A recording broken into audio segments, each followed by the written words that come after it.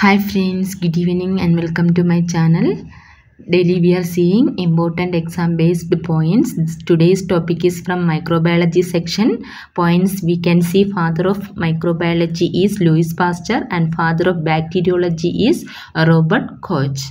The very next point, father of antiseptic surgery is Joseph Lisner and father of chemotherapy is Paul Ehrlich and father of immunology is Edward Jenner.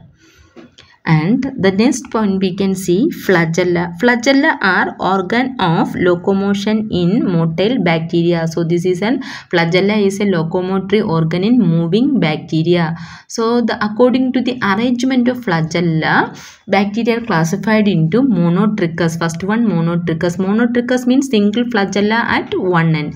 Amphitrichous means single flagella at both ends. So in picture we can see monotrichous. Monotrichous means single flagella at one end. Amphitrichous means in both ends one flagella. And peritrichous means flagella attached all over the body. Over the body the flagella is there.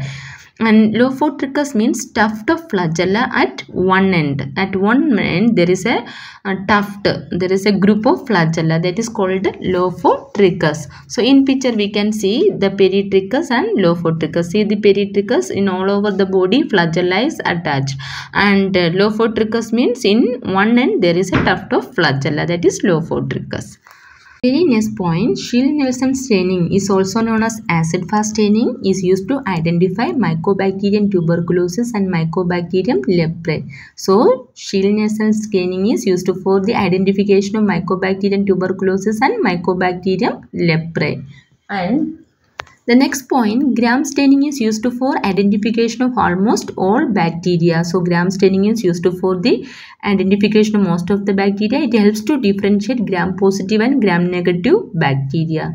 This gram staining was discovered by Gram in 1884. And the next point, Albert staining is used for the identification of Corynebacterium diphtheriae.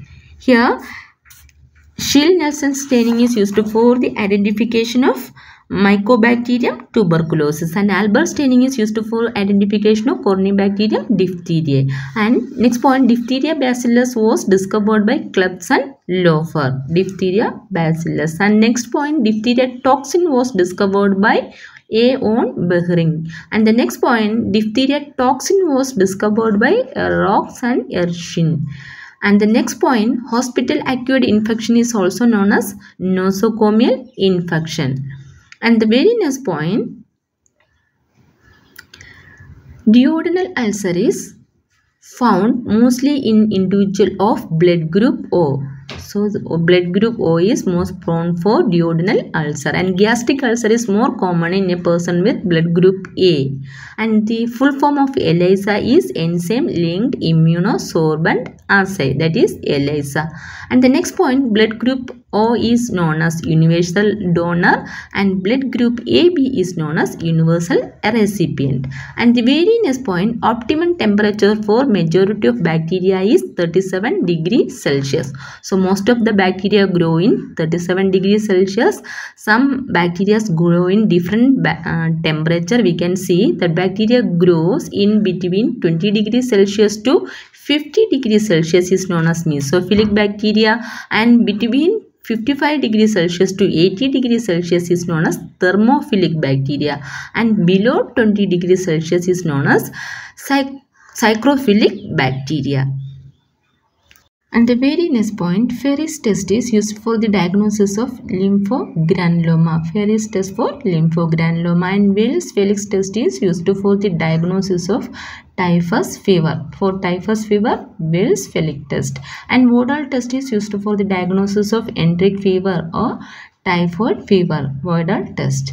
And Lepromin test is used for the diagnosis of leprosy. And the very next point, Ascariasis lumbricoid is known as a round worm, and in Cyclostoma duodenale is known as hookworm, and Tinea saginata is known as beef tapeworm, and Tinea solium is also known as pork tapeworm, And Echinococcus granulosus is also known as dog tapeworm. This is an important question, important points.